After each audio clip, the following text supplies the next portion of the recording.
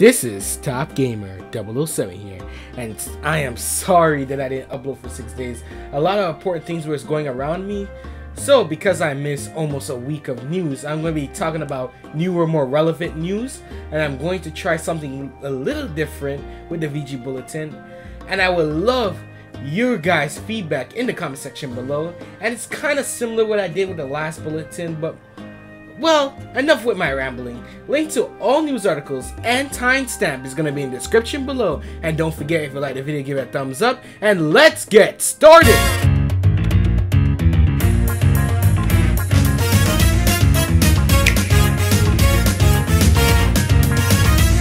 Let's talk about Sonic Mania, the game that Sonic 4 should have been.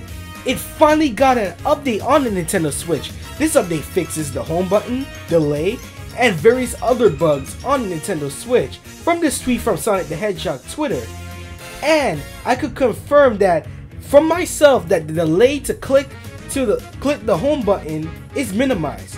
That's all for Sonic Mania news, but that's not all for Sonic news. I can give you today on the Sonic the Hedgehog YouTube channel a new gameplay for Sonic 4 to show off a new classic level called the Casino Forest. And many people on the internet noticed that there's no enemies in this level, and I believe it's because of maybe have something to do with the story. So some people are saying that it might not be the final build, and that's the reason why enemies not populated in the level, but I don't believe so. But it could be say a cut to the end of the stage that doesn't feature enemies. Anyway, what do I know anyway? If you are still interested in Yooka on the Nintendo Switch, I am. I didn't buy the game on any other platform because I heard that it's coming on the Nintendo Switch, and it will be released with all the patches and improvements with the Nintendo Switch version. And I said this might be the definitive version. You can play with you anywhere you want, on the toilet, anywhere you want, outside, and play ukulele, right? So that's why I thought the Nintendo Switch version would be the best for me. Playtonic Games have a quote explaining why they can't give a release window for this game for the Nintendo Switch.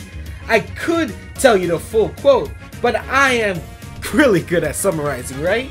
And if you want the full quote, it's obviously going to be in the description below in the Nintendo Everything link in the description, of course, saying that they're waiting on a new update for Unity called Unity Update 5.6 to fix the problems they encounter before they submit the game and lock in Yooka-Laylee's release time. Let's talk about 3 games on the Nintendo Switch about graphics. Yeah, Nintendo fans love graphics. But let's start with Nintendo fan favorite, one of the most anticipated game of 2017. Yes, you know what I'm talking about, Super Mario Odyssey. Digital Foundry said that the game is running at 900p 60 FPS. Also, after the direct, I did make a video saying that Mario Odyssey did increase to 900p, and they know at E3 they did say that they're targeting at 60 FPS at all times. So I predict 900p 60 FPS, and Digital Foundry confirmed that. You basically look at it and can tell there's a resolution jump. It's obviously not going to be 720p. We never heard of 800p on no game, so we're going to say 900p. And I don't believe Nintendo could push it to 1080p 60 FPS, because they could even do that for Breath of the Wild. And Mario Odyssey is shaping up to be a big game. So I knew we're going to be around the 900p mark for this game. And we should know this from now, that Nintendo like polishing their games at the last minute just before the game get gold, and I believe that Super Mario Odyssey has already gone gold, and any other thing that come to Super Mario Odyssey is gonna be in day 1 patches or patches after if they want to polish any more, in my opinion, because it's gonna be a month. They have to print out the cartridges. I think 2 weeks before you had to go to GameStop, major retailers, to start distributing to different places. So I believe, yeah, it's not going to be related, but I believe Xenoblade Chronicles 2 will also do this, and it's going to be this last minute polish to 900p 30 frames per second, because why not? Xenoblade Chronicles is a big game like Zelda and deserve that resolution. So let's shoot through to the next topic of graphics. That's going to be L.A Noire. everyone's favorite detective game for the Nintendo Switch. You graphic savvy people out there, L.A Noire is going to be 1080p in dock and 720p in portable mode on the Nintendo Switch. And this might be a really quality port. But did I forget about frame rate? No, I did not. Rockstar still didn't confirm the game frame rate. If I'm going to guess, this game going to be at 30 FPS because Rockstar is not talking about frame rate. So, and I almost forgot that Rockstar also confirmed that the original game DLC is going to be included in the Nintendo Switch version, and most likely probably from the other remasters for other platforms as well. It's not only Nintendo Switch, and it's going to have every Nintendo Switch feature except that IR camera thingy on the Switch Joy-Cons, the Joy-Con right controller. Let's move on to Doom Switch news and graphics about Doom and frame rate, right? It's gonna be 720p in dock and portable mode. And the worst thing of all, this is my opinion, the worst thing of all is that it's gonna be 30 FPS in docked and portable mode, I believe. I think they only confirmed portable mode, but I'm not sure. But Bethesda, what is this? Like, what is this? How can you play Doom in anything but 60 FPS? Like, I never seen anyone. Like, I see people with the crappiest computer doing 720p, 60 FPS, and they can run it with Vulkan. I don't understand. Maybe I'm not understanding it well. Maybe the Switch, maybe those computers are a little bit stronger. It's most likely it's a little bit stronger because you can play other games and the Switch can. A little bit stronger. I should say it even have a, I think R7 260X can run it at 60 frames per second, even 720p with Vulkan. So I still don't understand. And I don't care if it might be portable. A lot of fans are talking about portable and that's why it doesn't matter. 30 FPS is okay with portable gaming, blah blah blah. But come on, it's Doom. 30 FPS Doom. Like, come on. I think, in my opinion, I am going to stick with the PC version. I was actually really excited to play this portably, but I don't really use the portable function as much, really. Like, I understand, like, I use it, I don't leave my house with my Switch. I have it, like, in my bed playing or something like that, or maybe I go to the bathroom. Maybe once in a while I go on a road trip with my family or anything like that. So I have the Switch with me. So I don't think Doom is the right market for me. But come on, please, at least Bethesda, at least 40 FPS, Bethesda, at least try.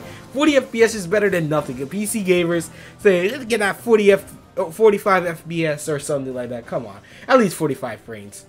Anything but 30 frames per second. Come on, let's try it. Do an unlock frame rate, please. Like, something. This is my opinion. It's okay to disagree with me in the comment section below. So let's survive, whatever you want to say, on Attack on Titans 2 video game news.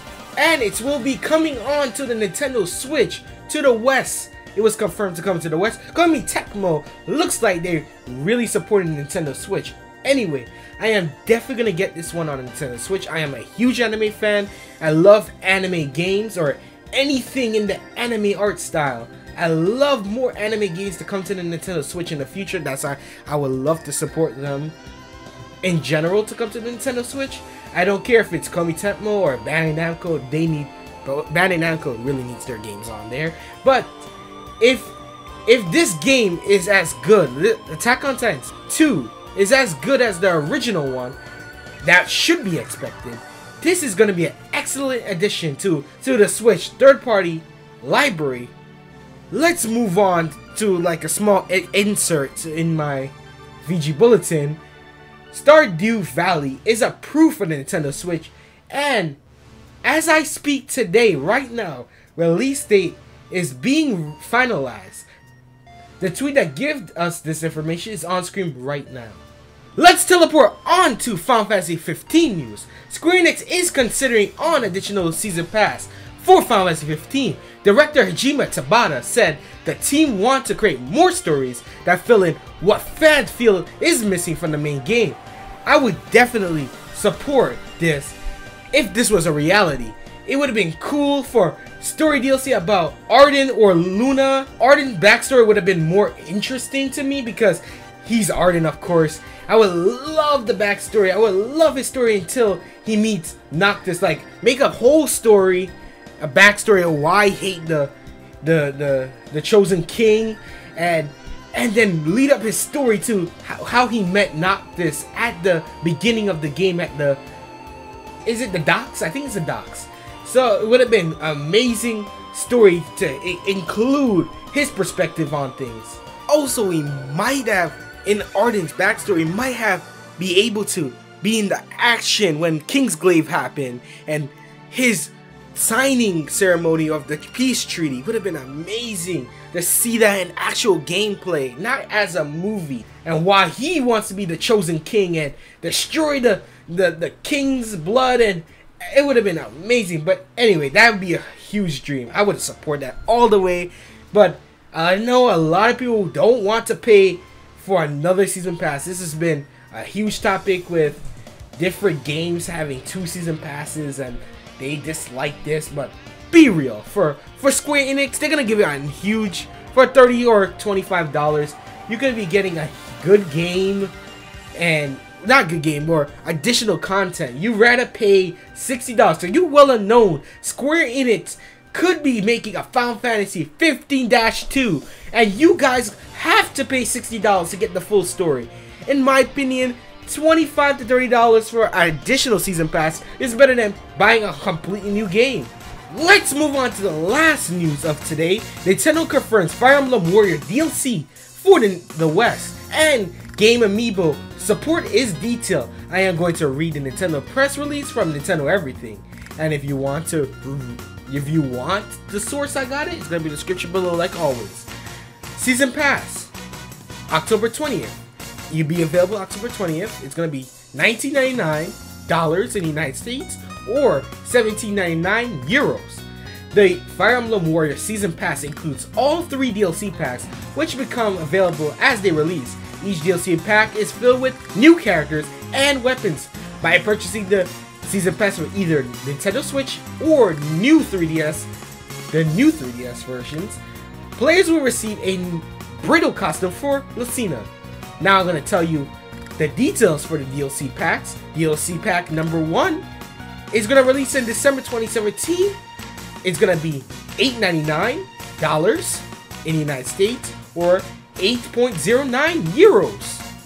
Obviously, Europe, UK. The content in this pack is inspired by Fire Emblem Fates.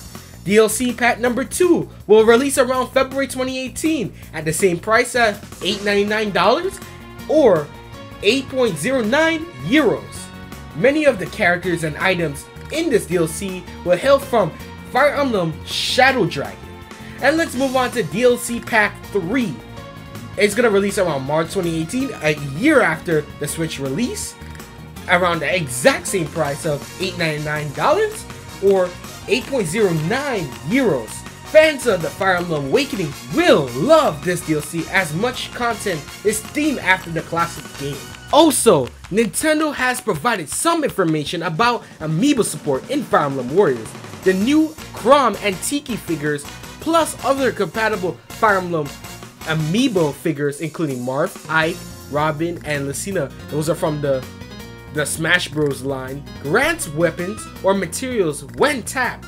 Players can scan up to 5 different compatible amiibos per day. This DLC was such a huge surprise. It wasn't like Hyrule Warriors did this and all that DLC was so there. Like, come on, like Koei Tecmo did this with Hyrule Warriors. It was obvious that DLC was coming, and more content for Fire Emblem Warriors is always good. So now we have 3 DLC packs slated for Holiday 2017. We got the last part of the Zelda DLC pack. We have Mario Rabbids in the first DLC pack, and now we have Fire Emblem Warriors. Man, if you didn't put any money for your favorite Nintendo games DLC packs, get ready to cough out $60. That's basically a 100% new game. Even if I'm going to, or in this case I already did for Zelda DLC. I'm still waiting for Mario Rabbids. I don't care about the beginning bonuses, so I'm just gonna wait until the DLC release, then buy the DLC, just like I did with Zelda. And I'm gonna do the same thing with Fire Emblem Warriors when it comes out. So this is like this is like a whole new game just for DLC for Nintendo.